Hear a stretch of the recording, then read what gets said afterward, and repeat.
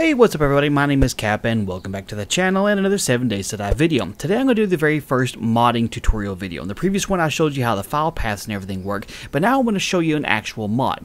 And what this one does is it changes it so that your mini bike will actually show up on the map, because by default it doesn't show up on the map, and so it makes it really easy to lose track of here. So I'm going to show you how to enable that. And so what you need to do in order to be able to enable mini bikes on the map is go into the 7 Days to Die folder where everything's installed like I showed in the original video. From within this you need to go under data and then go under config, and you're going to look for the file that says entity classes. Now what I would highly recommend you do before you change anything else in there is right click it, go to send to, and choose compressed folder. And what this does is it makes a backup of the file, just in case when you're typing and deleting some stuff in there you accidentally hose it, you can restore it to a previous version just in case.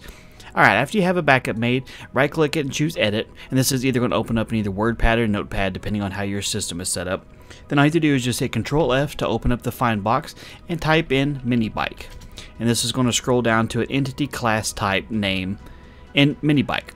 And then you see at the very bottom of this paragraph here, you're going to have this line right here. It says uncomment this to have the mini bike show on the map. The easiest way to uncomment it is just delete it. So highlight it, delete it, clear out the space there, and then before you do anything else with it, down here this little arrow pointing thing to the side, highlight and delete all of that too.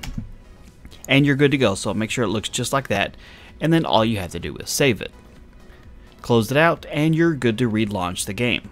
And now when you open the game back up and you open up your map, you will see that your mini bikes show up on there. It'll show it up for every mini bike that you've created, so you can keep track of multiple this way.